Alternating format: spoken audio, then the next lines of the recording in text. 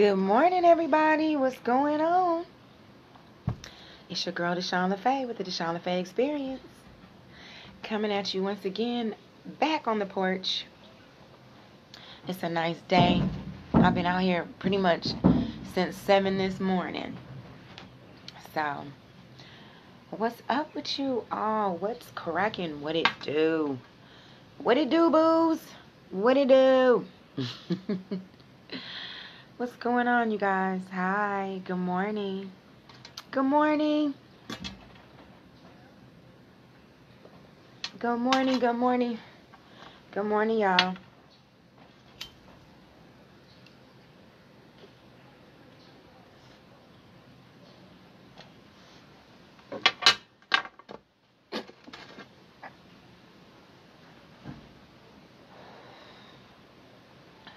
Good morning.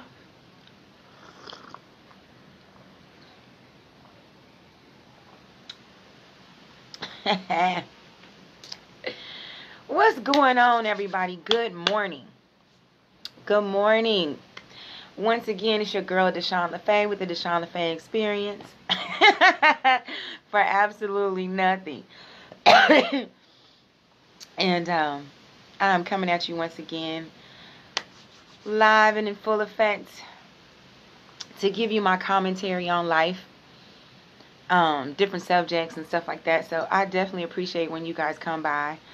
I hope you have your coffee, you got your water, your juice, whatever you drink, so we can be enjoying our little chat together.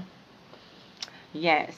So I just want to talk about parenting. I want to talk about being a parent. Good morning. Good morning. I want to talk about the responsibility of being a parent. Hey, baby. Hi, Sai. And what that means. Well, and I want to give like my story. I want to give my story. Kind of like why I do what I do, why I do the things that I do. Just so a lot of you all know, or you may not know, that I have 5 children. My oldest child is 32 this year in October, and my youngest child is 16 and he'll be 17 in January.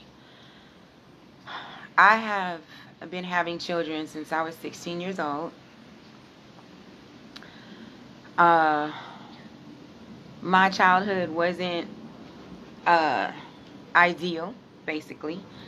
So I'm just going to give my story right quick. But let me give a little disclaimer. This morning, I shared a video of a live from DeShawn. She is a beautiful soul. She inspires me greatly. And I was thinking about what I wanted to say because this has been on my heart. This is just something that I've been feeling and stuff that I really need to say. And so, I'm like, all right, Spirit, I'm listening to what I was supposed to say, and I click on and I see Daisha, and she is just so full of the Spirit, and she inspires me greatly. So I said, okay, I am supposed to say what I'm supposed to say because I'm a light worker, and we all, like, it's more than just one. It has to be more than just one to help raise the vibration in this time frame and social construct that we're in right now. We're all responsible for raising the vibration, and it starts with yourself. So when you start to raise your vibration, then everybody else's vibration around you raises, or they fall off.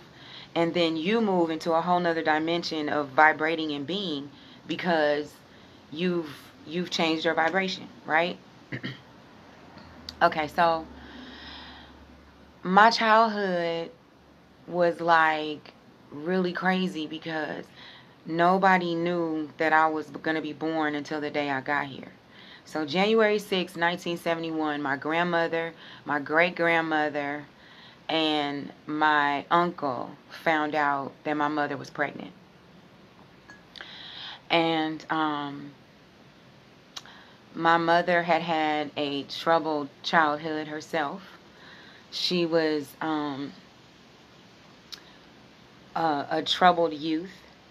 She had a lot of anger issues for whatever reason, and she acted out a lot in school. She got into a lot of fights. She was suspended a lot. She got to the point where she had to be put in girls' homes and stuff like that because my grandmother couldn't deal with her or whatever. Okay, fine. So speed it up. January 6, 1971. Here I come, bouncing baby girl into this dimension, in this time frame, in this construct, not knowing anything, right? My first cognitive recollection was 3 years old, getting out of my crib. I remember getting out the crib and walking down the hallway, and my grandmother was in the kitchen, and I scared the mess out of her because she didn't know that I could do that. I didn't know I could do it. I had just found out. Anyway, so I remember I was 8 years old, and I was sitting in the car with my grandmother, and I said, "Who's my mother?" Because up until that point, I had only known my grandmother, and I kept, that's Mother Dear, and I knew it was my grandmother, and her mother is my great-grandmother, right? So I knew that. So these two women were raising me, and then right around 8 years old, I was just like, "Who's my mom?" And she was like, "Elaine." So I was like, "That lady that comes by, that lady that came by here a couple times?" And she was like, "Yeah." I was like, "Okay, all right." So I never even asked who my father was. I never even went to that part. I never went there, right? All right. So about 9 years old, my grandmother meets this guy, and she wants to live her life, and she wants to go off, traveling with this man or whatever. So she tells her daughter it's time for her to take her responsibility. Because when I was born, my mother signed over the rights to me, to my grandmother, and went on with her life, basically. So at 9 years old, my grandmother was like, "No, it's time for you to take your responsibility." So I went with my mother. She was in San Francisco, and she was living a very single lifestyle. And no one even knew she had a child. So I grew up having to say I was my mother's sister. So I had to endure that pain. And I didn't even realize it was pain until I got older. But anyway, I'm trying to hurry so I get to the point of parenting. So you have to research your past in order to know your future, or to even understand your future and deal with your present. So I'm saying all this to help somebody. I hope I can anyway. So I get to San Francisco, and I remember there was this club called the Rainbow. I think it was called the Rainbow Room, if I remember correctly. Something like that. Anyway, it was a club, right? And all the people that went to the club would bring their kids and put them down in this like basement thing. It was like this basement that they had set up with like pool tables and little tables and chairs with cards and board games. It was a TV down there. We had like a refrigerator. It was all kind of snacks and food and stuff down there. And I think it was a little bed in there too, like if somebody got sleepy, I think so. And so she would be up in the club, honey, and we would be down in the little basement having fun or whatever. Anyway, so over the course of the 3 years, I did become very physically and emotionally abused by my mother. She couldn't handle the pressure of having me. It was too much. So about 3 years later, like it was so many crazy stories with that, but basically I had to learn how to survive. I learned how to survive during those 3 years. That's where I really learned how to survive. I had to she would put me out the house like at 10 o'clock at night with like $10 and tell me to go find something to do. And I ended up befriending this like Italian man that owned this Italian restaurant. And I was back there looking for food. I think I was in the trash can. I bullshit y'all, for real, y'all. I think I was in the trash can looking for food behind the restaurant because I figured the restaurant would be throwing out food. Like at 10 years old, I was logically thinking. I had to be like a serious adult at a young age, looking out for myself, making sure I was okay. So 3 years later, I get back with my grandmother. She's so, like, I don't know what, because her and that man didn't work out or whatever. So when she found out all the things that was happening to me when I was with my mother, she felt really, really guilty. But then the guilt started to turn into anger and resentment, I guess. And then she started looking for any little thing to, like, do something to me, with her abusive. So she was abusive too. She started, like, doing all kind of crazy abusive stuff, Oh my God. But anyway, so when I was 14, I turned 14 years old. I was going to Catholic school. I was very much provided for. I lived in a well-to-do area. My grandmother sent me to private schools. I wore, good morning, baby. I wore the best of clothes. You know what I mean? So my grandmother worked, like I told you guys, 31 years of service at the VA hospital. So she was getting paid. But, anyway. So she took care of me financially, but, like, emotionally and spiritually, I was pretty much on my own. So I had gotten into a situation at school where this girl, I was bullied a lot when I was in school too. I had 2 fights and I lost both of them because I don't like to fight. I'm still not a fighter. My daughter knows I don't get down with that. Everybody knows, all my kids, they know I don't get down with that. But anyway, so when I was 14, this girl at school, she said that I was trying to talk to her boyfriend or something. And I was like, I didn't even know her boyfriend. I barely knew her. She was a supposed friend of my sister's, my play sister. This girl that took me under her wing. We grew up, her mother took me under her wing too. And, we grew up together for years and years and years and years. So that's like my sister, spiritual. And she passed away now. But anyway, Kimmy was always fighting for me. Whenever we were in school and somebody would try to pick on me and they found out that Kimmy was my sister, they would leave me alone. So this particular girl, she tried it. She was like, I don't care who your sister is. Whatever. I'm going to bring a machete to school tomorrow and I'm going to shank you in the bathroom. And so I was scared, right? So the next day came and I was supposed to go to school and I wanted to tell my grandmother so bad, but I knew that she wouldn't understand. I was just like, she's not going to understand if I tell her what's going on. And so I went to school in Santa Monica and I had to catch the 20. It was called, you catch the 20 down Wilshire or the 420. And the 20, you could stop, you could get off the bus, but the 420, it had limited stops. So I remember getting on the bus.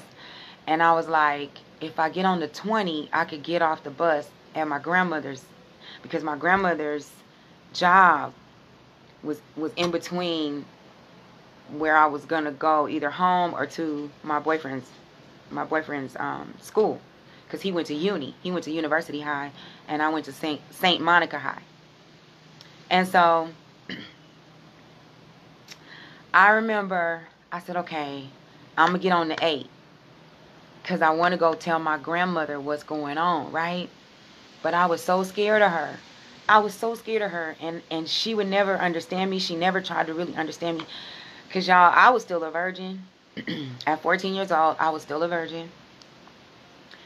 I think I had like maybe 2 kisses. I think I kissed like 2 dudes. I had a gang of boyfriends.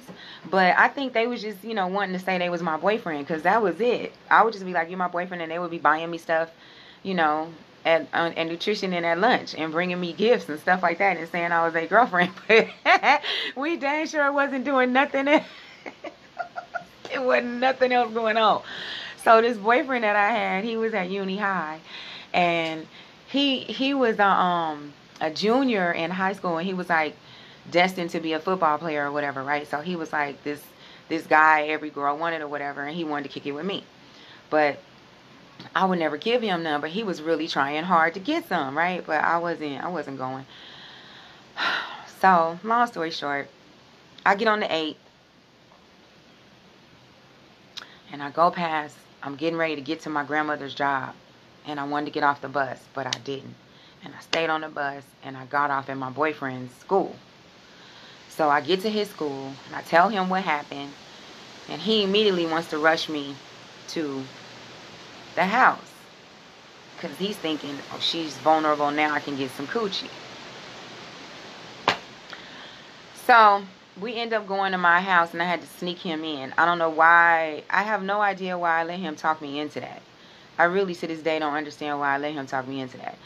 So we go in the house, and we're sitting on the bed, and I was scared. I was really scared. I didn't know what to do because I wasn't in school, but I was scared. I just didn't know what to do at the moment. So he starts kissing me. So he starts kissing me. We start kissing, and I'm like, I'm not ready for none of this, right? And so some kind of way he's on top of me, right? So I have on all my clothes. He got on all his clothes.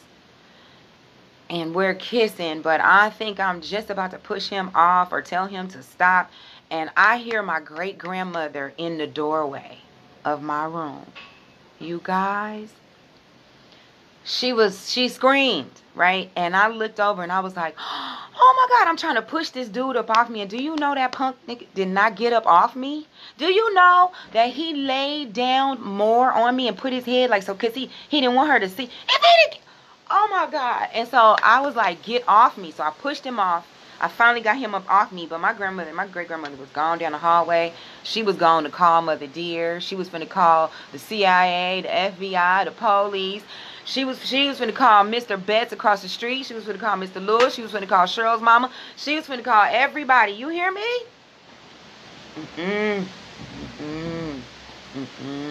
And I was already stressed the hell out. So I packed up my little stuff, honey. You know what I took? I grabbed a bag. I put a couple pairs of panties. I put one of my little bras.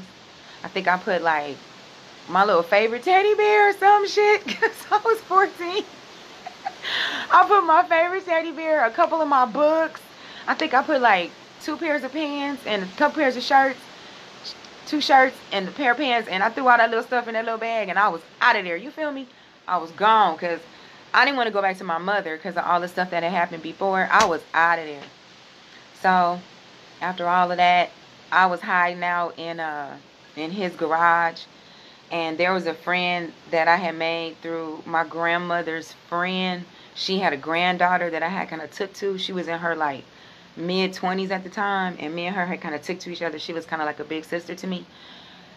And she had got married or whatever. So she had her own apartment. And so after hiding out in his garage for a few days, I went over to her house. I finally went over to her house. And of course, she told my grandmother where I was. And so they put me on the plane. No, I'm sorry. My grandmother put me on a bus. And put me on the bus back to my mother. And when we got to Bakersfield, I jumped off the bus. And I got on another bus. I saw a bus that said Los Angeles. And I got on that bus. I got in the back. And I crouched down. And when the dude did his count, he counted me as somebody. So somebody got left in Bakersfield. And I brought my ass back to LA on that LA bus. And I was like, I'm not going back to my mother. Because I just didn't want to go back to all that was going on. Like, that was just too much, right? So, I get back to LA. And I'm hiding in the garage again for a little bit. And then, and then I end up going back over to the girl's house that I told you about, you know, the friend of the friend or whatever, the big sister to me, Jeanette. Her name was Jeanette. I went over to Jeanette's house. Jeanette was like, "What you doing here?" I finessed a taxi and everything, y'all. I had $9. I told dude, "Hey, look, I got $9. I'm trying to get to this address." And he took me. He took my little $9 and he took me. Yes, that was all them survival skills that I had got from 9 years old to 12 years old up in them San Francisco streets, y'all. I'm telling you, I was like, shit, I'm not. So anywho, I get back to LA. I get over to Jeanette's house. She calls my grandmother again. So now they put me on the plane. My grandmother get on the plane with me. She like, I'm finna drop your ass off. I'm gonna make sure you get there this time. Ain't you about to get there this time for sure. All right, cool. So we get there. We get to San Francisco, and I'm on high alert, high defense, because I'm like, I'm 14 now. You ain't finna be doing all that crazy stuff you was doing to me when I was younger. It's not going down, ma'am. And so, make a long story short, it's unfortunate. Me and my mama made up, though, before she passed away. Whoo, it was good as gold. I'm telling you, that's my girl. I still love her. I love my baby. I love her so much, and I appreciate every moment of her life, every breath she took to push me out, to bring me here for real. That girl was something else. So me and her end up going toe to toe, and she called Child Protective Services on me when I got up there to San Francisco, and I end up going to children's court. And I remember getting to children's court, and I got to children's court, and I just knew my uncle. I was like, oh yeah, it's all good.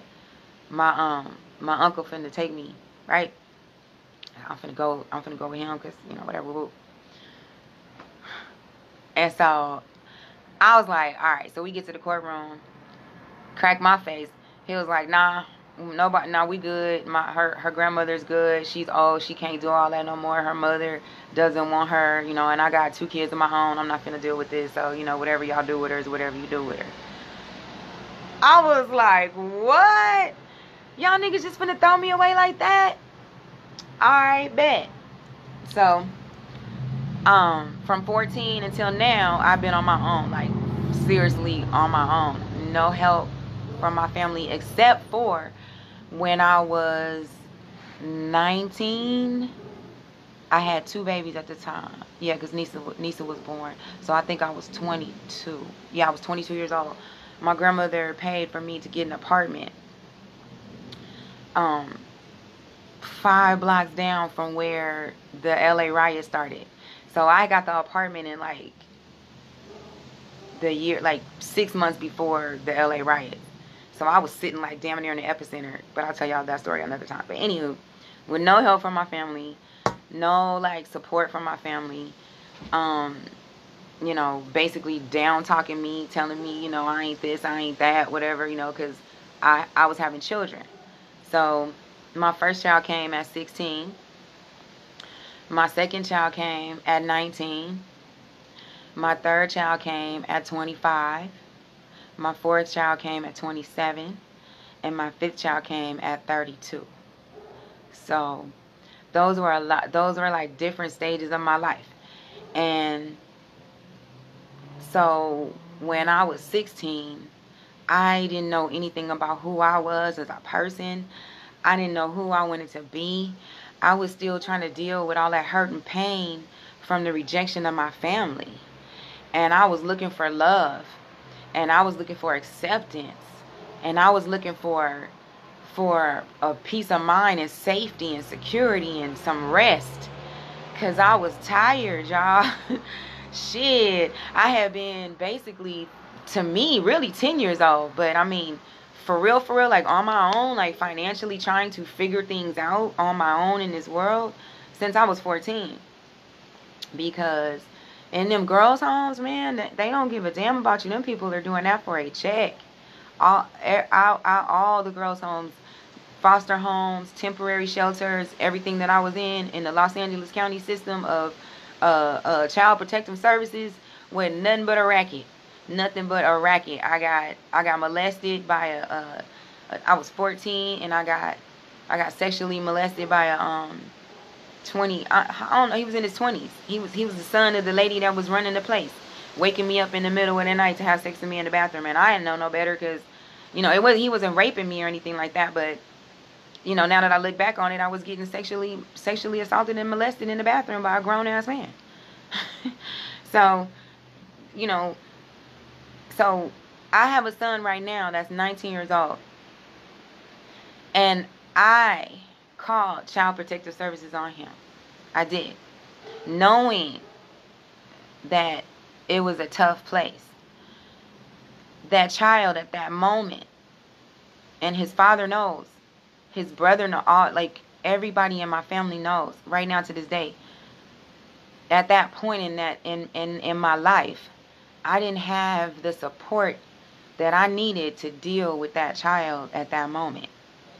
He was when all of this happened, he was 7 years old, and there was a lot of stuff that had led up to this that was going on. He was 7 years old. I was working this job. I had finally gotten this job. You guys, I had worked my way up. This was a girl that didn't have a high school diploma, didn't have a GED, but I took a ability to benefit test to get into college, and I passed it, of course. And then I took a placement test for college, and I took college courses, and I finished a semester of community college courses. So I used that to work my way up in the administrative admin field, and I got up to executive admin, and I had finally gotten a job for like $21 an hour. Really nice job, really nice job. And my son would not stay in school. He just would not stay in school. He kept fighting. It was just, he wouldn't stay in school. His father was in a relationship with another woman dealing with her children, and our son was not responding to anything. It didn't matter if you took it away. It didn't matter if you spanked him. It didn't matter. I just didn't know how to deal with him. Anyway, so I lost like 3 really good jobs. I had one that was $19 an hour, one that was $18, and then I got this one. It was $21 an hour. I got this job. Okay, cool. We had a really nice apartment. We had a 3-bedroom, 2-bath apartment. It was all 4 of my children and me. And at the time when this happened, I had got this apartment. Let me be right on what happened, okay? Because I need to tell y'all what happened. So he was 7. I had got this job. We were living in Hollywood in this little bitty like back house that this lady was renting out. And so I was trying to get myself together from losing that apartment that we had, because he kept getting kicked out of school and I kept having to take off work, and I was too early in these jobs to be doing all that kind of stuff, so I kept getting fired. So I was trying to get my way out this hole. So this boy goes to school, and he leaves the school premises and he goes 2 blocks around the corner with these gangbangers. And he's outside drinking beer and smoking cigarettes with these gangbangers at 7 years old. And this was after I had done like all kinds of stuff. Before we lost this apartment, like it was an incident with this little boy in a pool. All kind of stuff was going on like with this little boy. And so I took him to the police station one time, and I told the police everything that was going on with him, and how I couldn't control him. I didn't know what to do. Like, he was just out of control. And so the officer, he was a big old black man too, you know. He comes out and he's talking to Shane, and he's telling Shane, you know, you got to do right, da-da-da, because you don't want to be back here, da-da-da, whatever. And my son says, where do you keep the murderers? I want to see where the murderers are. And I looked at the officer like, this is what I'm going through. Like, this is the degree of what I'm saying. Like, we've been to counseling. We've been to mental health. I tried to put him on Ritalin. I mean, whatever. You know, all the stuff that I tried to do, right? So, speed it up.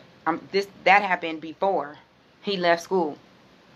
So I had this girl. She was really good. Like, everybody wanted her services to take care of their children because she was really good.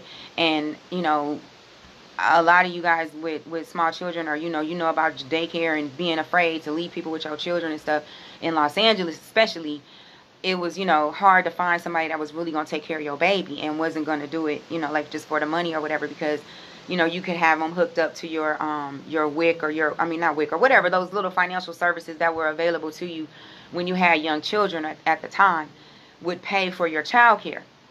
So she had a slot for my 2 babies, and I got them in there, and she would go pick them up from school and keep them with her until I got off from work, and I would pick them up, and, you know, it was like clockwork. We would do it. It was perfect. So she goes to pick up Shane from school, and he's not there. They looking for Shane for 2 hours. I'm at work. I can't answer the phone because this is a new job. The $21 an hour cushy, really nice job. So they tell me the school calls. I'm gonna get to that in a minute. Anyway. I had friends in the office, right?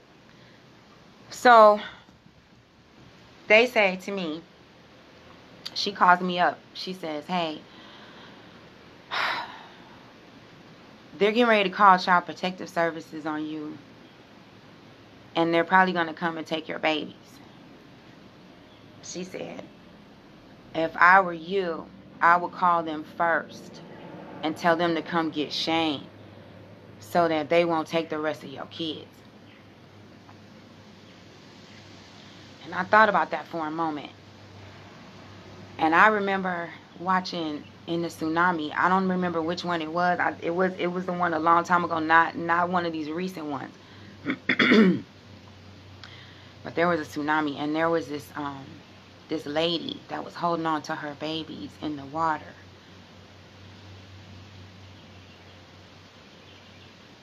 And she let go of one of them to save another one of them. And people ridiculed her and talked about her, about how dare she make that kind of decision and blah, blah, blah. But mothers make decisions for their children that people will never understand. You as a parent, and I'm not taking nothing away from fathers, because fathers will too. I've seen some videos of some amazing things where fathers have come out of nowhere to save their children, and they didn't even their kids didn't even know, the children didn't even know they were in danger. Like the father saw the danger before the child did, and they came out of nowhere and grabbed their baby. You feel me? So I'm not taking nothing away from fathers having intuitions for their children, or knowing, the well-being, or having well-being instincts for their children, but because I'm talking about parenting. It doesn't matter, man or woman, being a parent, you co-created and brought a soul into this world. And so the whole point of what I'm saying to all of that is that nobody tells you how to be a parent. You don't know yourself how to be a parent. You don't know who you are. Like, if you started young, you didn't even know who you were. If you thought, like, okay, well, I'm gonna wait for a little while, and I'm gonna wait until I'm older, you may not be able to relate as much. I don't know, like, there's a lot of things where now that I'm older, like I had a baby at 32, and I can't really relate to my youngest child the way I could my oldest child when he was growing up, And so my baby was 7, and I called the Child Protective Services, and I had them come get him, because I couldn't lose my son, my little baby, again, because, of all the other stuff that had gone on with them, with these kids, and trying to deal with them on my own. I had a lot of trouble with my children, because I didn't know who I was. My first one, I was too hard on him. I didn't let him be who he was as a person. People kept telling me, he was soft or whatever because he would cry a lot. He was just a sensitive child, and I should have let him be who he was, instead of making him feel like he was wrong for being sensitive and having feelings and caring about people, and, having to be hard. That was wrong. I never, but looking back on it, but you can't, like, but now, right, despite all the obstacles I may have put in his way because of the mistakes that I made, a lot of the good things that I put in him, I see. Because despite everything that he's been through, having to go to prison for 7 years, having to be away from his firstborn child, his son, for a significant amount of time from that child, and come back and still see love in his baby's eyes, love and respect for his father, and for them to be able to bond and have a good relationship with each other, is a beautiful thing. And I know my son appreciates it. And his hustle and his drive and determination to succeed. I know, you know, he got some of that from me. You know, and my daughter, she and I, we had a rough, tough time there for a while. You know, because me and her dad, so to answer your question, I'm getting to it now. I have 3 different fathers. Two, and the one. And when I got with my first child's father, you know, I thought he and I were going to be together forever. And when I realized that we weren't, I wanted both my children to be by the same father, so I set out to get pregnant with my daughter. I intentionally set intentions. That was my first manifestation, now that I look back on it. My daughter. That was my first real, like, this is what I want, and this is what I'm going to have, and this is what, and I made, and I manifested her. And now she's here. And we had a lot of trouble. Because her father and I were not compatible in a relationship. And he was 24 and I was 15. And a lot of trouble came from that whole situation for me. And so when I got out of the, it was very abusive. He was very abusive to me. He doesn't want to admit it, but he was. He was very, very physically and mentally abusive to me. And I did a lot of things, you know, I didn't deserve to be hit or beat on, though. I was a young girl, like I said, trying to find myself, trying to live my life. I didn't know what to do with all of this responsibility and all the stuff that was on me. It was a lot. So when I got away from him, I was 19. I had both my babies. And I had started my career in retail sales. So I became really good in retail sales. I got all the way up to assistant manager. I didn't want the manager position because I saw that was way too much responsibility for me. Long hours and not quite enough money. But the money I was making assistant managering was good enough for me. So that's where I was. I didn't have any type of, like, you know, schooling or anything, but I was trying my best with my 2 babies. And it got to the point where it was just too much for me. When I was about 22, I gave my children to their dad, and I tried to get myself together. He used it against me for quite a long time.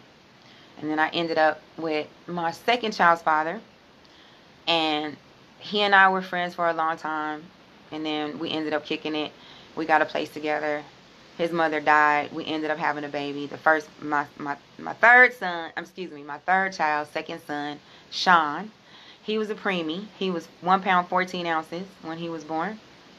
He fit in my hand. I had to go to the hospital with him. I was at the hospital every day with that boy. All day, every day. I was right there by his side, making sure he was breathing. He could hear my voice. I would put him on my chest so he could feel my skin, you know, my little baby. And now he's 24. Oh, I skipped past Anissa. Hold on. So Anissa, she's 29 right now. She is so beautiful. We had a lot of trouble, but she is beautiful now. She's a beautiful girl. She's in school. She's going for business management. And she is a beautiful girl. I'm very proud of her. And every day she says that she loves her beautiful mama. You know, she just makes me happy. That was one of the, she's good.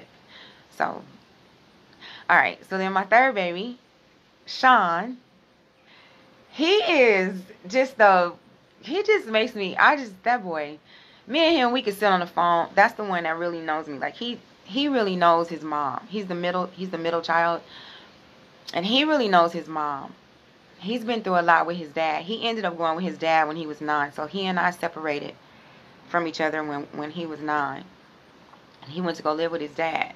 He just wanted to be with his dad, which is not, we didn't have, he just went to be with his dad in Alabama. So he didn't grow up with me. But that is my baby. I love him so much, right? That is my boy.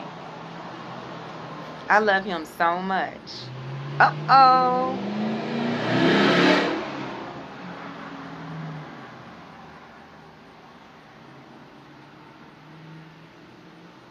I'm sorry, y'all. I got totally distracted. I'm so nosy.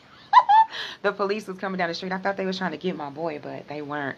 Ooh, I know he peed on himself because he's on parole. The police, you know. Anyway, I'll tell y'all that in a minute. Anyway, okay, so so we what part was I on? Dang it, I totally got distracted. My babies, my children. So he is a beautiful boy. He's in Alabama. He's working. He came out here for a little while, but he ended up going back to Alabama. He is 24. Oh, so my oldest son, he only has 2 children. One is 7. He just turned 7, Rajon, and he has a little girl,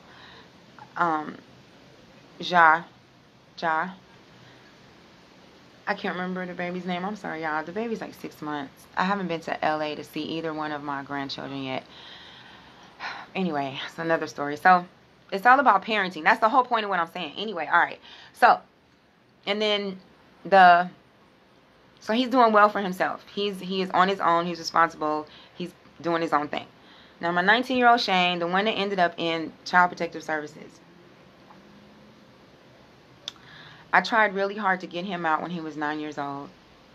There was a lot of obstacles, a lot of things keeping us from being reunited, and a lot of it was himself. The child would not take responsibility for himself. He would not stop fighting. Whatever anger was going on inside of him, he wouldn't let it go. He wouldn't talk about it. He wouldn't work it out. He just kept acting out, which kept him from being released from the system. He ended up aging out at 18. He came down here. I was so excited, you know, even though people were kind of warning me and telling me, you know, hey, it might not be what you think. I still wanted him here. Look, you know, you're here now, you aged out. Let's try to work it out. You know, I'm going to help you get on your feet so you can be your own man, whatever. It didn't work out. He was very abusive, verbally, and I was scared that he was going to hit me like a few times. And it just didn't work out. So he had to leave. And he is on the streets of Los Angeles somewhere, gangbanging and resenting me, hating me, and feeling like I'm the reason for his whole whatever. No matter, I answer the phone every time he calls. I help him as much as I can whenever he needs it, you know. So, I don't know. And then we come to Hosea, my 16-year-old. He's in Job Corps. He was homeschooled from 8 years old until now. He's been homeschooled since he was 8. No, not 8. I'm sorry. No, not since he was 8. Since the 8th grade. So he's been homeschooled since he was 10. About 10.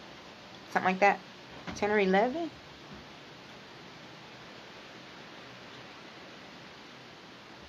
Somewhere around there. It's been a minute. Anyway, so when he turned 16, we were like, do you want to go to Job Corps? We found out what Job Corps was. We went to the orientation and everything. He really liked it, so he signed up for Job Corps, and he wanted to live on campus, so that's where he is. He moved to campus, and so he's doing really well. He's taking Cisco training and network cabling. He's going to get his driver's license, and when he gets out, he's going to have $2,400. So, I said all that to say, being a parent, okay, when I was going through with those first babies, I was so afraid of them hating me, you know, me not, you know, having their respect or their love or whatever, and being rejected by them.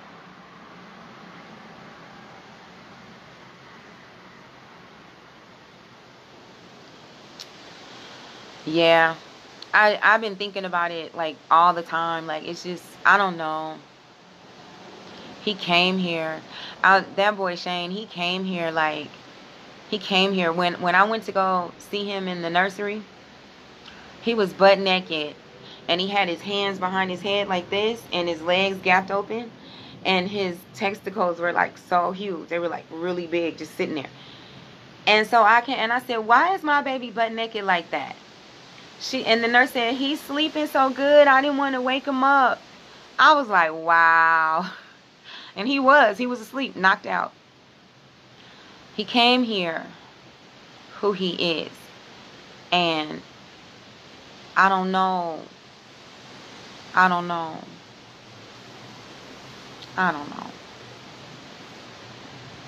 He came here who he is, and I just never knew how to. His dad couldn't do anything. I couldn't do anything. He wasn't afraid. He's still not afraid of anything. It's just, so that's the point I'm making. Like, you can think you're being the best parent in the world. You can think that you're being the worst parent in the world. But like I say, I told you guys about my grandmother. I told you guys about my mother. I told you about me, because I'm showing their examples. No, there's no such thing as a good or a bad example. It's just an example. Like, you learn from everything. We learn from books. We learn from other people's experiences. We learn from stories. We learn from TV shows that are fictional or real. You know what I mean? We learn from day to day. You know what I mean? From breathing, from living, from being alive in this world. We learn. And so, my oldest son and I, like, we weren't good or on good terms or whatever. But one day we sat down and we talked, and he asked me some questions, and I told the truth about some things that he needed to hear, right? And so we've been good ever since. Just like me and my mother. I was hurt behind a whole lot of things, and I didn't want to talk to her. I hated her. I was very disrespectful a lot of times to her.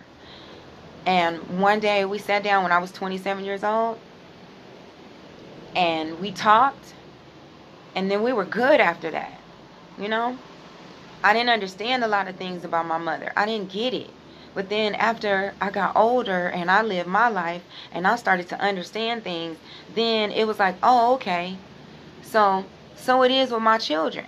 So my 19-year-old, I only set intentions and hope that the example, me not going anywhere, me not being gone, me not being a crackhead, me not being a prostitute, me not leaving him. No matter what he says, yes, he was still in there, but I never left him. I was always there, coming to see him, calling, trying to find where he is. If they would move him somewhere and not tell me where he was, I would end up finding him anyway. So at some point, when the clouds go away and he comes to himself, as it says in the Bible, he'll remember. And he has 4 other witnesses to help him remember, should he forget. Should he keep continuing to forget? So it's like, it's what I learned from the OASP is that I'm responsible for these souls, right? I'm responsible for the elevation and the progression of the souls that I brought to this physical plane. Because it's almost like coming here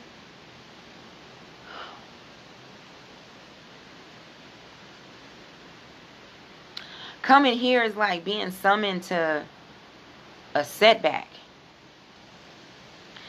And if you're already in that realm, you're already a spirit, and you're already there, and you come here, it's like, wow. But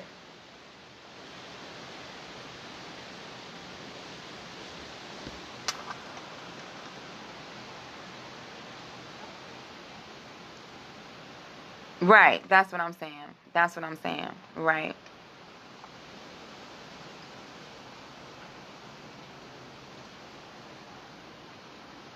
Right.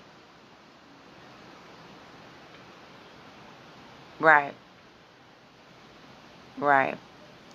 Right. So, just what Lou said. It's like, okay. So now I have 2 grandchildren. I have 2 grandchildren.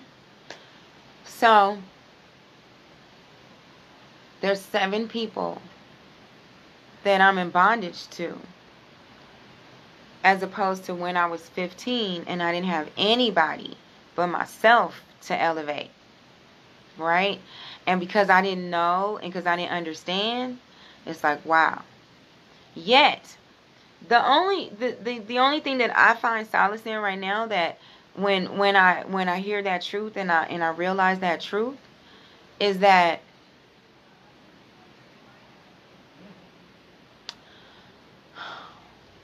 my soul is eternal. So I don't have anything but time anyway. And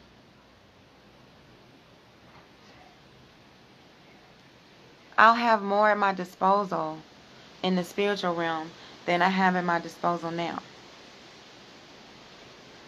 And I'll have more wisdom. And I'll have more understanding. And I'll have more people on the spiritual side to help me. So,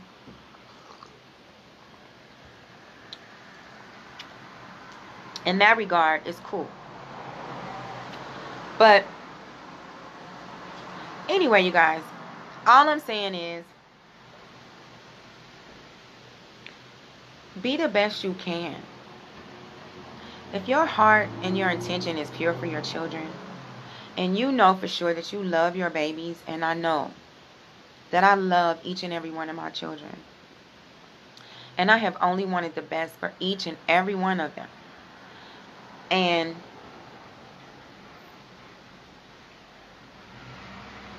I brought them here knowing that they're my responsibility, and that I can't leave them or deny them. I can never say that they're not my children. I can never, deny them. So, you that are parents, just know that you're an example. However you live your life, whatever decisions you make for your life, they're your decisions for your life, and your children make decisions for their life, and they can only get an example from you. They can either take what they learn from you and turn it into something good, or they can take what they learn from you and turn it into something bad, and it's their choice. So at 9 years old, I taught my son how to be an entrepreneur and how to go out and make his own money. So at somewhere 20 years old, he decided to be the ringleader of a bank robbery crew. So you can take skills and use them for good, or you can use them for bad. You can teach people, whatever you want to teach them, but it's up to them to use those skills, right? So, however your children turn out, whatever they do in life, it's their choice and their decision. And we're not here to live through our children. We can only do what we do and just be an example. You know what I'm saying? You can't like put a lot of pressure on yourself, because then that would be contradictory to the whole manifesting what you want and all that kind of stuff. You know what I mean? So if you want success, well, not success, because we're not worried about money and stuff like that. We want children that are peaceful. We want children that are not out here fighting or going to jail. We want children that are not using people. We want children that are not, robbing people, or just being negative people, talking about people, putting people down, gossipy, that kind of people. We don't want those kind of children. So when we have children that are not doing those things, that's what I mean by successful. Children that are able to sustain their own lives in and of their own selves without any you know, any negative help or influence or anything like that. You know what I mean? So that's successful. I'm sorry, y'all. My ear started itching. So it's not for us to live through our children. It's not for us to make their decisions. It's not for us to, you know, tell them what we want them to do. Well, you can, now, you know, you can teach your child what you want them to do. But should they not do it, it's not like the end of the world. Because everybody is able to be redeemed. That's what I learned about the OSB. So even in death, these false fake gods that style themselves to be gods and get people to worship them and stuff like that, even those souls can be redeemed. There's still redemption. So there's no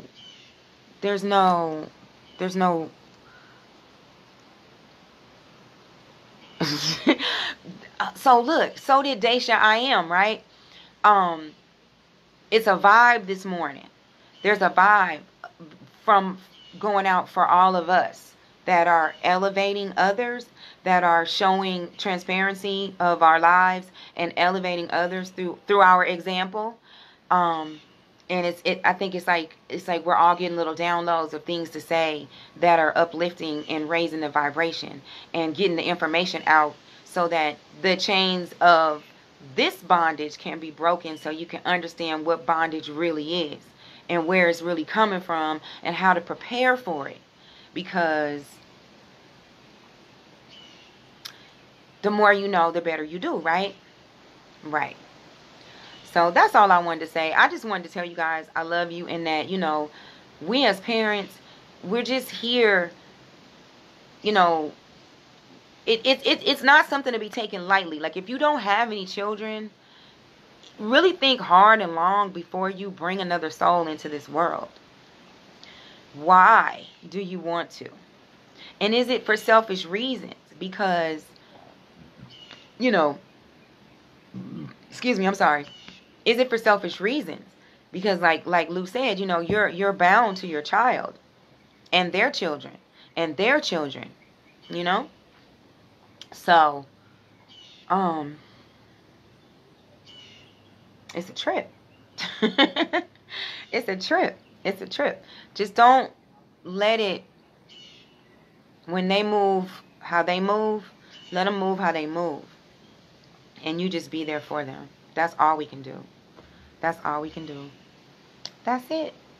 I love you guys so very much. This is DeShawn. I can't talk now. I've been talking for a minute. Okay, look, my throat is like hoarse. I was passionate about what I was saying. But anyway, I love you guys so much. This is DeShawn LaFaye with the DeShawn LaFaye Experience. Oh my God. Thank you guys so very much for watching. I appreciate you all so very much. If you could just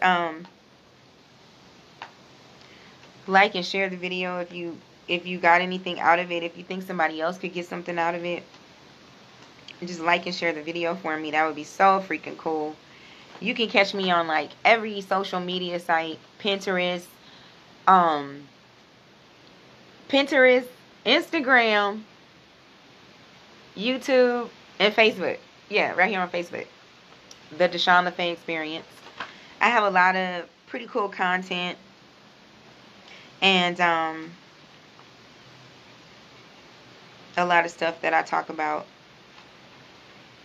on my YouTube channel. And my Pinterest board is pretty lit. So that's where you can get a lot of ideas. You can see a lot of stuff that I create on my Pinterest board. A lot of things that I'm into. I'm building it board by board. What is it? What am I trying to say? Subject by subject. And it's pretty lit. So you guys check out my Pinterest if you want, you know, to kind of get a little more insight personal to me or whatever. I'm getting ready to do a collective energy read for the collective, whoever's here. If it resonates for you, cool. If it doesn't, it doesn't. It might not resonate now. It might resonate later. Who knows? Who knows? It's how the wind blows. You feel me? All right. But I thank you so much for being here with me. I thank you for my inboxes and everything that you all give me and show me. All the love you give me. I promise you, it just means the world to me. It really does. It really does. So, I just want to give a shout out to all my babies. Andrew, Anissa, Sean, Shane, and Hosea. You guys, I love you. I love you no matter what goes on, no matter what happens, no matter what it is, no matter how it looks, no matter what. I love you. I really do. And I'm here. You know what I'm saying? I'm still alive. I'm here. And I'm not going nowhere until I can't. So, that's all y'all need to know. That's all y'all need to know. That's all y'all need to know. You feel me? You heard me? All right. So, thank you, Creator.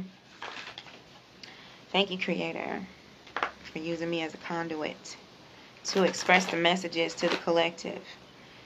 I pray that they're concise and they're clear and that they're edifying and helpful to each and every person that it resonates with. Thank you, Creator. Thank you so very much for the positive energy that flows through me.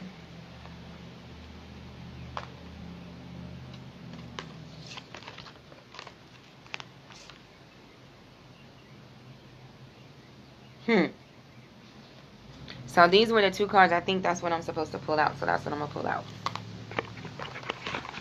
This is the message. See your seeds grow. So this is the spring card. So what I feel, because this is what I was saying to myself, that from now until spring, it's building time. It's going to be time for me to build. It's time for me to manifest. It's time for me to plant seeds. It's time for me to set intentions. It's time for me to say the things that I want. Call those things that are not as though they are, so that they will be in existence. So that's what I'm doing. I'm planting seeds, and I am, manifesting what I want. So that's what I see when I see this card.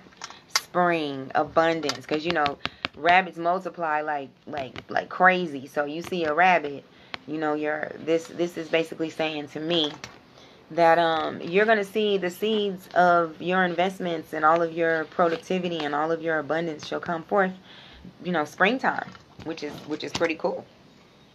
So all you have to do is be devoted and committed to your cause. Be devoted and committed to yourself. Be devoted and committed to your goals. Be devoted and committed to what you want in life. And you're going to see it come to fruition. Most definitely. So, that is my commentary and that is my reading for today. Whew, that was a lot, y'all. But I thank you all for listening. I thank you all for letting me share. And just being there for me. Loving me, because I love you all very, very much. Alright, so it's your girl DeShawn LaFaye with the DeShawn LaFaye Experience. I'm about to go, but as always, your girl's gonna be back. Love you. Bye, y'all.